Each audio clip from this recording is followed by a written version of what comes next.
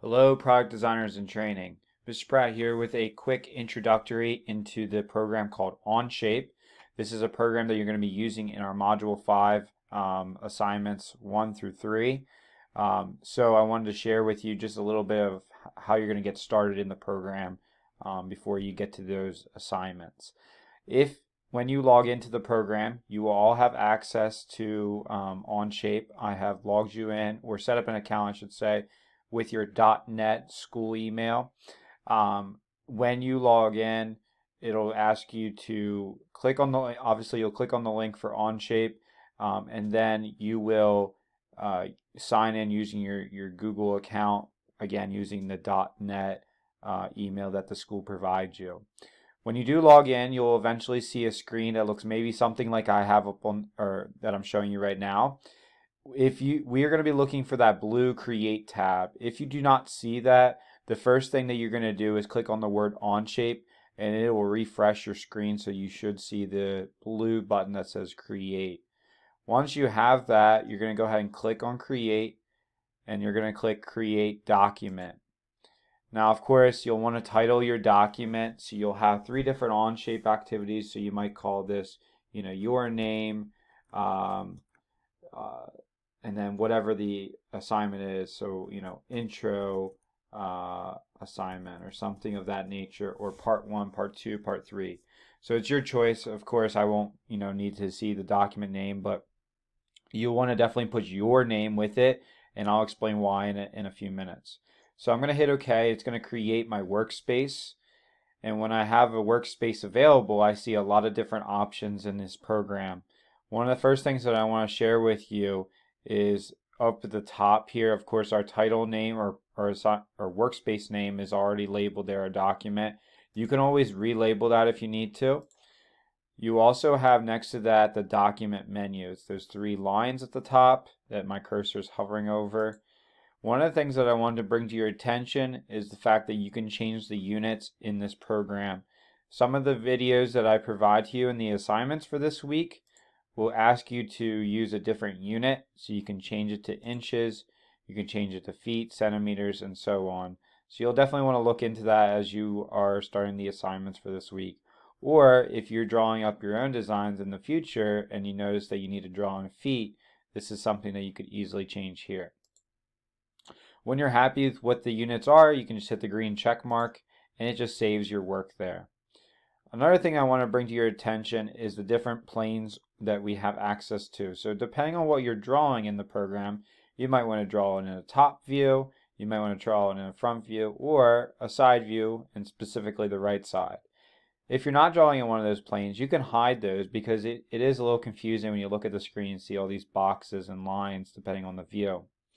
So if I wanted to just draw on my top plane, I can hover over the front plane, and if you left click on the little eyeball, it actually hides that plane from your workspace. So something that you can definitely utilize for your own assignments. If you need to have it back open or viewable, you can just left click on the eyeball again, and it shows up on your screen.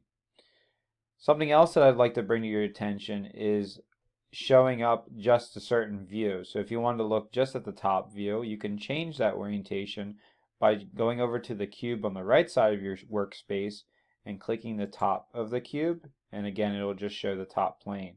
And this is where you might want to hide the front and right planes so that they're not visible in your top plane. You can also use the arrows here to change the view. You can use a mouse, which is something I definitely recommend, or you can have it in isometric view, so you can easily show your different models that you're going to be creating. When you do get to the point where you're ready to create a screenshot of your work, you're going to be using the snipping tool. And this is where I'd like to get to it at some point here in this video. So before you get to that, if you do have any questions about your work this week in Onshape, you can easily share your designs so far so that way I can give you some pointers or tips on what to do in order to fix your problems by going to share.